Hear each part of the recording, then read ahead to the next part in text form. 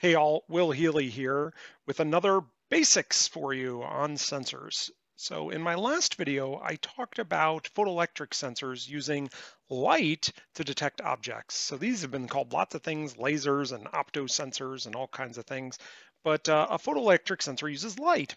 And one of the things that you have to think about with a light sensor is what's called dark on or light on. And we're going to talk about that today. Now, I've got a little tester here. It makes a little noise when you hear an object. So there you go. When I block the light, you can hear the ringing there. And when I stop blocking, that's there. So this is a through-beam sensor, and it shoots light from the emitter to the receiver. And when my finger blocks the light, the output of the sensor turns on. You see it there?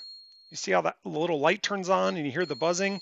So when my finger blocks the light, the receiver stops getting light. When the receiver stops getting light, that's dark on because the sensor turns on when the receiver goes dark. It stops getting light. So that's dark on. So different applications require different things, but knowing dark on or light on and how you want the sensor to behave is an important attribute.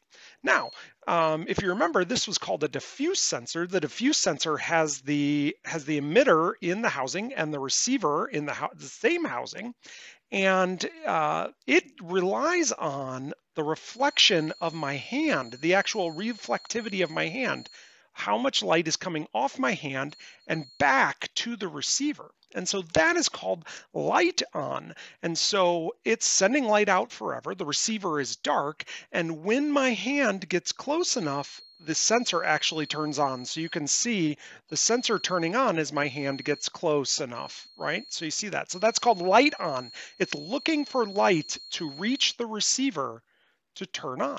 And so that kind of logic is something that's important to know when working with photoelectric sensors. Do you want it to be dark on, or do you want it to be light on? Do you want it to block the light, or do you want it to see light coming back reflecting from the object? So that's a great basics for photoelectric sensors today. Have a great day.